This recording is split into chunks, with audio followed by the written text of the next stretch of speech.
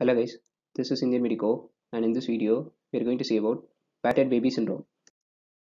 Battered baby syndrome is also known as non-accidental injury of childhood or child abuse syndrome or Cafés syndrome or maltreatment syndrome in children.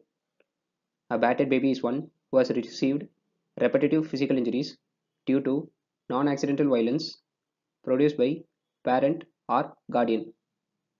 It also includes non-accidental deprivation of nutrition, care, and affection to the child. It is very rare in India. This picture shows a battered baby. Now let us see about the classical features of battered baby syndrome. There will be disagreement between nature of injuries and explanation offered by parents.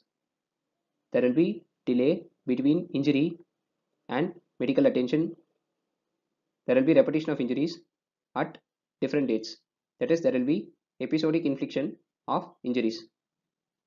There will be subdural hemorrhage due to infantile whiplash syndrome, which is caused by shaking. Risk factors for battered baby syndrome include less than 3 years old, male child. Usually, only one child of a family is affected. It will usually be the eldest or the youngest child, and it will be the unwanted child. The parents are usually young, between 20 to 30 years. They belong to lower social class and they have lower education. There will be history of family disharmony, emotional or financial problems. The parents may suffer from guilt amnesia. The mother will usually have low IQ and she may be pregnant.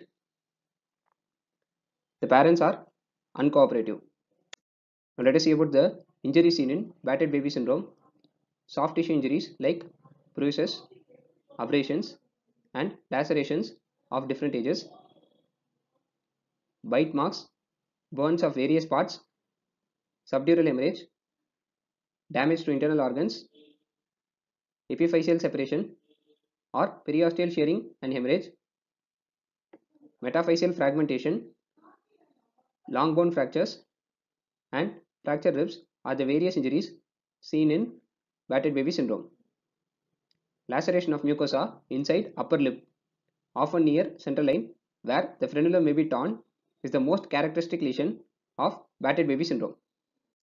If you have any suggestions, please let me know in the comment section. For more such videos, please check out my playlist. If you like my videos, kindly subscribe. Your subscription will encourage me to make more videos. Thank you.